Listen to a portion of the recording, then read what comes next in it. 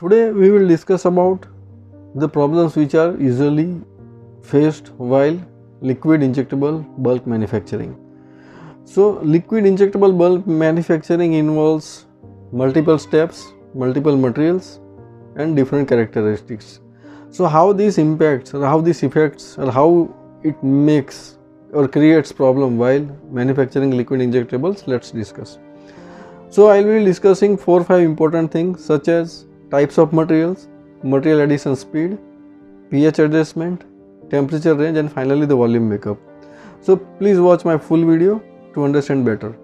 So we'll start with the types of material. So in liquid injectable manufacturing we will have solid materials as well as liquid materials. In solid materials with API and other excipients, like for example API can be fluffy, can be sticky, can be hygroscopic. So this poses certain amount of problems while we have to add the material inside the vessel into the WFI or the solvents which is there. So what happens with the fluffy material, that if you add it, it will usually keep floating onto the water surface and it will not easily get dissolved. So how to overcome this issue if you have fluffy material as an API or an excipient? So what you can do, you can slowly in a very little quantity you can add while continue stirring the solvent or the WFI. So you keep stirring the WFI at slow pace, not very turbulent, so that it will turbulent will not help the material to easily disperse. Slow stirring and slow addition of material, and make sure that you are not adding entire bulk of material to one single space or at a time. Small quantities scattered over the entire surface of the vessel, it will help better to scatter the material, to better dissolve the fluffy material. So this is one of the issue. Similarly, if you have hygroscopic material, make sure that you minimize the product exposure to the atmosphere. Just before addition you open the container, open the bag and start adding. Sticky material, yes, of course you need special spatulas or tools to drag out all the materials from the container, and that way you can overcome the problem. So you need to be prepared with all the utensils you need for such manufacturing process. So this is about type of material. Now coming to the speed of addition. So sometimes the BMR will tell add slowly, add gradually, add carefully, but what does it exactly mean? So first we need to understand that what slow additions means. For example, if I have 250 gram of material and my BMR tells me slowly add 250 gram of material within 30 minutes. So how can I scatter it? How can I divide it? For example, somebody will add 50 gram at once, then wait for 10 minutes or 5 minutes, then again add 50 gram, then wait for 10 minutes, add 50 gram. That way he will scatter, or he will divide the 250 gram material in 30 minutes of span. But it is the exact way of, or it is the proper way of addition? Maybe not. So you need to understand what sort of material and what do you mean by slow addition. So slow addition sometimes required because material may not be easily soluble, it is sparingly soluble, it requires more time to dissolve. So slow additions means that you have to add material, little material, allow it to disperse, then again add little material, allow it to disperse, and see how it goes.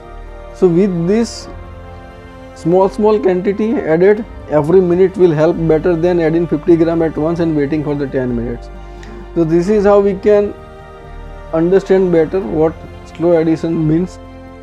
Also, if it is a new product and you are not very sure, you can discuss with the R&D guys that how to best manufacture this product, how to best add the material, what do you exactly mean by slow addition, how I have to add. So you can discuss with R&D guys, they'll able to help you that what they mean by slow addition. And it is always better to keep one person from the R&D when you are first time manufacturing any new product.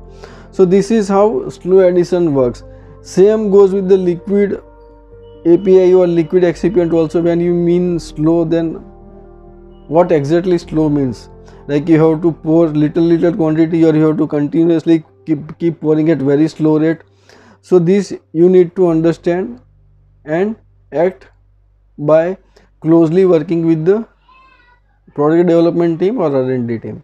So this way we can overcome the material addition problems, slow, fast stirring, slow stirring, how to avoid frothing or splashing. So this all comes as a critical process parameters in batch manufacturing. Now coming to the temperature range. So many products have, some products are very simple, that you have to collect water for injection at less than 25 degree or between 20 to 25 degree and do all the additions at this temperature only.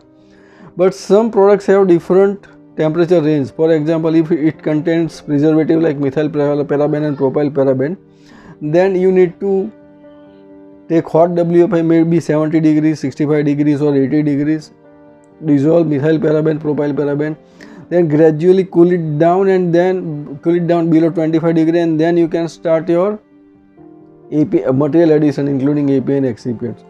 So if the product manufacturing steps involve such heating and cooling steps, then you should have appropriate resources, maybe steam connection, maybe hot water connection, chill water connection, appropriate resource, and you need to exactly understand that what rate of cooling has to be applied. For example, from 60 degree to 25 degree in 30 minutes. So how exactly you are going to bring down this temperature?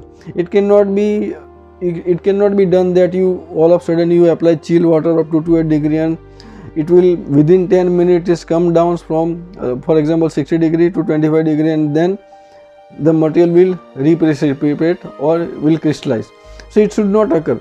So this should be exactly defined in your batch record, that how exactly it has to be cooled. You need to understand, you need to talk to the development team, or if you have previous experiences, you should define your batch record in such a way that it have exact same instruction, that how to cool down the material, cool down the bulk in such cases. So temperature range sometimes plays very important role in batch manufacturing, when especially it has heating steps and cooling steps. So you need to perfectly understand that how these steps are to be followed. Basis that you can avoid problems and batch failures because of minor mistakes or minor misses during the batch manufacturing process. So what next? Temperature control is one, then other critical step is pH adjustment. So in injectable, pH adjustment is very crucial. The set value of pH is very crucial because of the product development and because of compatibility with the body. So pH adjustment, there are three scenarios maybe. One is you don't need pH adjustment. Second scenario is that you have two ways of adjustment. Either you can add acid as well as alkali or base, so that you can adjust pH both ways, and there is sometimes there is only one way. Either you can only add acid or you can only add base. There is no other, only one way of pH adjustment. And fourth critical parameter in pH adjustment is sometimes the pH is very narrow. So when pH is very narrow, say for example from 3.5 to 4.5 or 5 to 5.5 to 6. So if there is very narrow range of pH, then it becomes very critical that you perfectly understand that what sort of quantity, how much quantity it will be required of acid or base, and how to add, how many minutes you have to stir after addition of acid or base. You need to perfectly understand before you start the manufacturing process. So usually it is very good idea to have that trend. Trend means that for this specific product, how much ml of acid or base usually it takes to bring the pH within range. If you have this trend data, for example in a 50 liter batch, if you need 250 ml of acid to set the pH, then you can straight away add 200 ml and then you can gradually add 10 ml or 5 ml to bring down the make the pH as per the exact in between the range. So if you have this trend data available, then it helps you to understand better that how much quantity of acid or base will be required for pH adjustment in this specific product. And you can do for each product Of course, for the new product you need to understand with R&D people, R&D scientists, that how much they used to add in at their level and how much will be the approximate quantity for this new product. Basis this data, you will have an exact idea that for this batch my requirement of acid or base will be X ml, so that you can start with certain quantity. You don't have to start with 1 ml and 2 ml and keep adding. You will have certain idea in your mind based on the development team's feedback, and it should also become part of your batch record that this specific product pH adjustment will be done by these steps. This quantity first, then after that this quantity, and then you can finally fine tune to achieve the exact required pH. This is especially important when there is only one way of adjustment. For example, you can only acid. So once the pH goes extreme down, you cannot add base to bring it up. In such scenario, this becomes very critical. Also, when your pH range is very narrow, then also it becomes very critical. So you need to understand, you need to have some approximate idea that how much quantity it will take, and you need to add quantity exactly as per the BMR or how you have concluded from the outcome of the product development report. So this is, we can fine tune your pH adjustment during batch manufacturing. And finally, one more point I will discuss is on the volume makeup. So nowadays all the vessels comes with load cell, so you usually make the volume by weight. So in this case it is very critical that you derive the calculation exactly based on the specific gravity and all that, so you exactly know that how many kgs of batch you have to manufacture.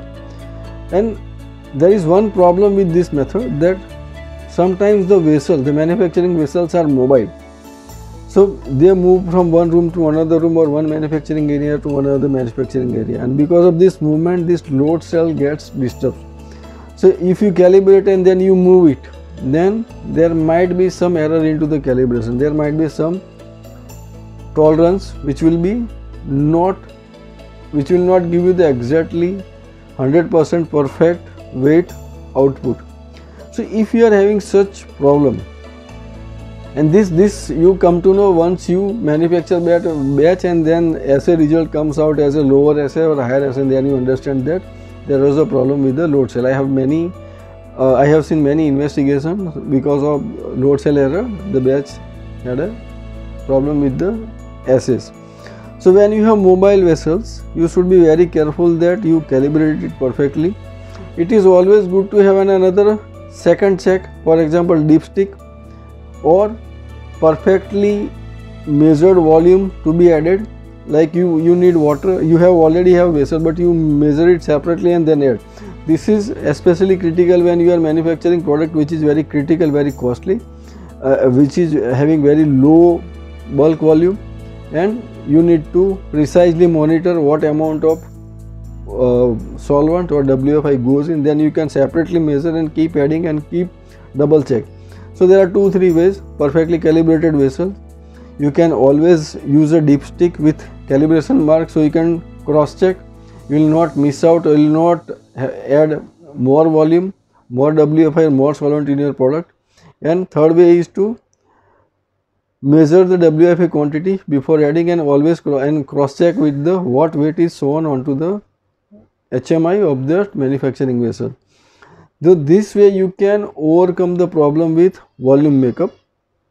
So hope this small video will help you to understand what are the issues we usually face with the batch manufacturing, and you can act on it. If you like, you can subscribe to my channel. If you have any queries, you can write into the comment section. Thank you very much for watching my full video.